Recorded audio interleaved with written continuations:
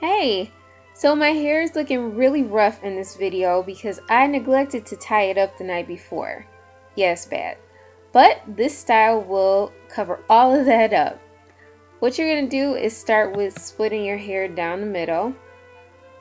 And I had to add some moisture and oil back into my hair to combat that dryness.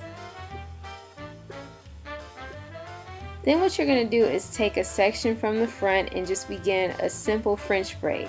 The only difference with this French braid is that instead of bringing the braid to the back of your head, you're going to sweep the hair from the back to the front to meet the braid.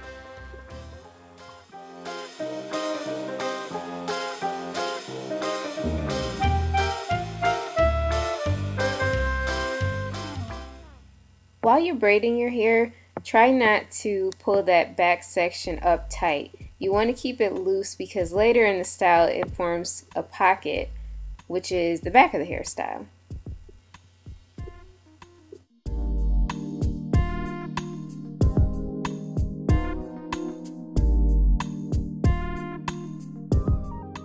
Once the right side of my head was done, I went to the front and sectioned off some bangs.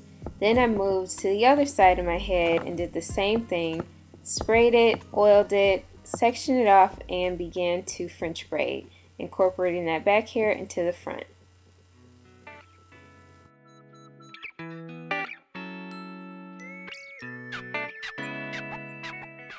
When both sides of your head are braided, you should have really weird looking braids that look like this in the back.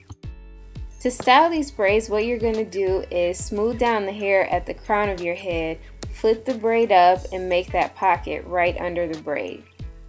Bend the braid back into itself, which sounds confusing but it's not, and bobby pin that into place. Then repeat that on the other side.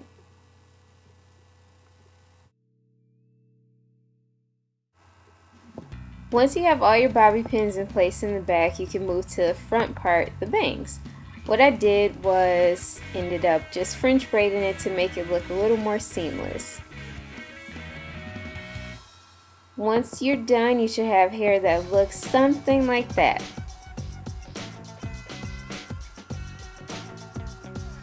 Anyways, I hope you all enjoyed this style and I'll see you next week. Bye!